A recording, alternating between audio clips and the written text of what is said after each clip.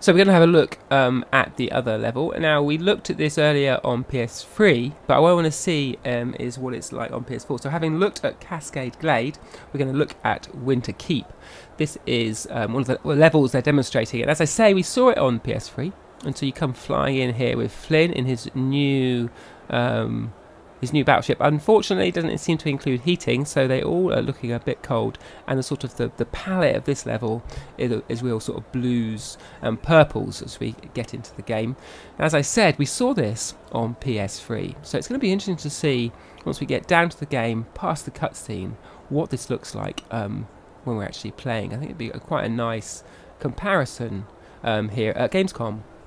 So, with Duff, we need to meet him down there and use the catapults to progress through the level. Oh, yes, I mean, did you notice that straight away? The way Roller Brawl there moved through that water, it created ripples in it, and I don't think we saw that on the PS3. Now, this is obviously a level that our player here has played before, so I'm expecting him to progress quite nice and quickly. Here we are, our Cyclops projectile attacking characters. So we're playing a Roller Brawl. Level 5, and she's doing a pretty good job of this close combat. If you can get close enough before they get their attack in, she can inflict quite a nice bit of damage and a nice level up as well. You can't complain about that. It's always nice to have a level. So let's move up the side of this path here, up the slope. Let's see what's at the top. I think there's a whole bunch of enemies. Nice to get that ice cream power up to fill up Roller Brawl's health. So here we are. As you can see, the gate there has got some swords and a shield. That means you need to kill all the enemies in the area to progress, just like in the old Skylanders Giants and Skylanders Spice Adventures. So there you go, the gate's open. Now, where will we go? You could go back and carry on down that road, and there's more things to do, but we're going to press on here, second time through, and I think we're looking to sort of see the whole level on PS4. So let's make sure we have a look in detail at what this looks like. And so have a look at the cobblestones here. As you see them moving around, you can see that there's a much more of a sense of raised material, and as the players walk over them, that's something they couldn't do on the PS3 or the 360. They were just sort of like a picture on top of a flat vector, whereas here they're actually raised up. Now, of course, that doesn't make a big difference to gameplay, and we're talking the sort of minutiae here rather than anything else. A nice level up again, but I think it adds to the whole feel of the game, and it certainly makes it feel sort of a bit more polished and a bit more plush. I quite like them to sort of up the number of players. I think if they'd come out at Gamescom and had said, "Look, PS4. Hey guys, we're going to have 4 players," because they've got the horsepower to do that. It's just a matter of programming the game and testing it to make sure that it's going to be able to cope with that. That would be a massive headline.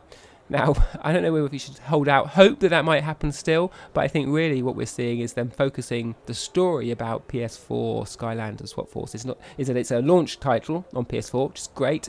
And it looks visually improved. Here we are at the snowball catapult. So again, like Angry Birds, we saw in our other videos, you have to hold down the button to the right length, and then the projectile goes the equivalent distance. And you can see the number of details there, the sort of level of items exploding, how much exploded, what sort of debris was left in the level is a little bit more on the PS4.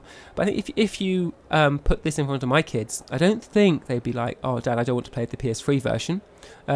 Really, they're not going to notice a huge amount of difference. It's going to be more of the core gamer or the avid fan of Skylanders who wants to play it on the tip-top version that's going to be wanting to play this on those new next-generation consoles.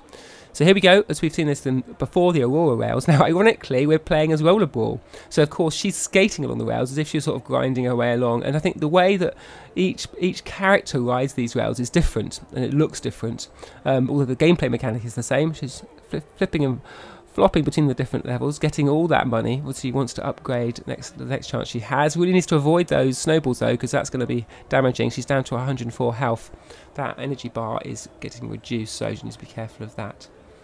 But like I was saying, I think really quite, the bigger headline for the next generation consoles would have been a 4-player version, but it doesn't sound like that's going to be the case. So here we come down to the next bit of the level, and we meet our Frost Elf, and we need to find something to dig up the snow that's blocking the path left and right.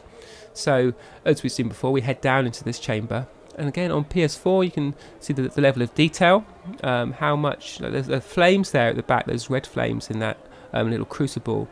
lot more realistic. But it's those little touches that are going to be different on the PlayStation 4 than with sort of gameplay elements of the console. So we need to take this outside and then clear out the digging. Clear out the digging. What does that mean? Clear out the snow. Dig up the snow. As Rollerball charges over, uses right 2 and finds our key. We can now progress. Now I wonder if again our player's ignoring the bit on the left. You could go down there. There's lots of optional areas in Skylanders Swap Force, and that would be one of them. So here we go. Our it's blocked the name of it. So we can't quite see what they're called. Evil something. I'm sure you can tell me in the comments what they were called. And also, he's obviously switched over to a new Skylander. So that's Tech on the top, Undead on the bottom. So we know that that is Magna Shake. And I mean, something to be said there for that magic moment. Now, a big focus of Toys for Bob was on creating a tangible, magical experience of those magic moments, as they called. The moment when you place your Skylanders figure on the portal and it's brought into the game. They were very clear they wanted to make that a real tangible crossover between real and imaginary. And you see again with Vicarious Visions a real focus on PS4 on making those visuals really stand out.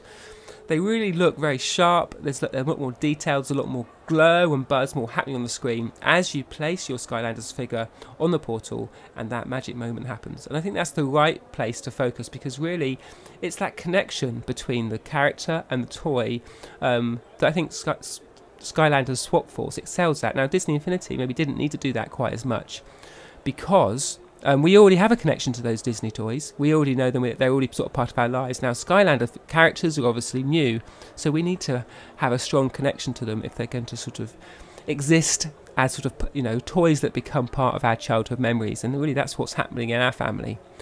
So, pressing on again, you can see Magna Charge's bar filling up as he shoots. That will overheat, so that it's a way for them to limit how powerful his gun is.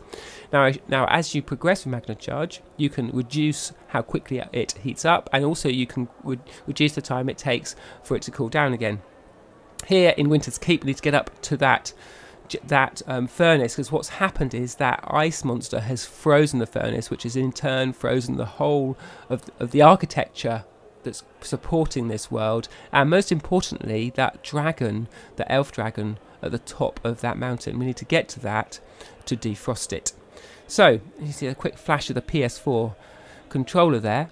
Now you can see that as it's being played, it's just the the normal controls. The touchpad isn't used. The share button you can use. That's supported. And another thing that they've announced is that it will support the Vita, so you can use remote play to play your Skylanders Swap Force game really anywhere. As long as you've got an internet connection on the Vita, you can then play it anywhere. And in the past I've played video games in the bath or watched content while I was having a soak in the tub, which is quite, it's quite nice. It's quite nice to be able to take that away. And I know our kids, when they visit grandparents and go on holiday, to be able to take their game with them, and not only take a portable version like the 3DS, but actually take and play their PS4 while they're not at home. It means they can progress their characters.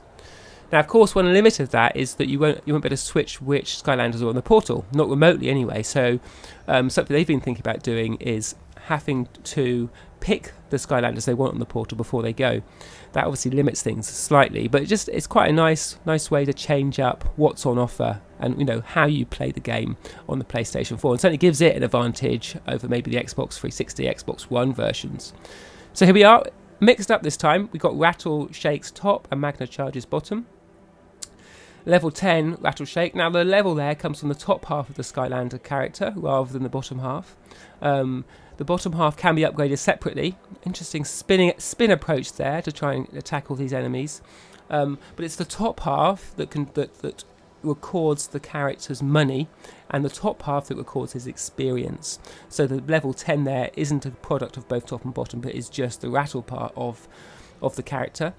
But you can upgrade both the top and the bottom separately, which I quite like. So, for instance, if you had a load of money in Rattle Shake and he was fully upgraded, I think what you could do is switch in the bottom of somebody else and then use that money to upgrade that character. Because that's often a problem. We have one character which we have enjoyed playing with more than the others, and he or she ends up having the lion's share of all the money as we just sort of progress with this puzzle. and that money's there is wasted, because once they've been fully upgraded, you can't spend it on anything else.